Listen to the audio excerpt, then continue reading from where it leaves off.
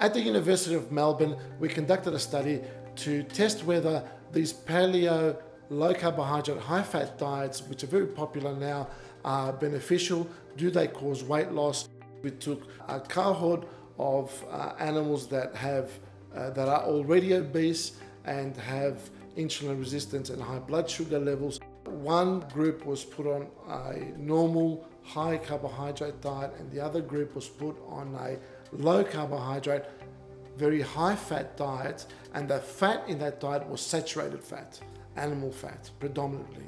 And we followed them for a period of time, 8 weeks, and at the end of it we looked at body weight, we looked at adiposity, fatness, and we looked at glucose metabolism. And what we found was that compared to the normal diet, the animals on the low carbohydrate, high fat, paleo style diet in actual fact gained even more weight.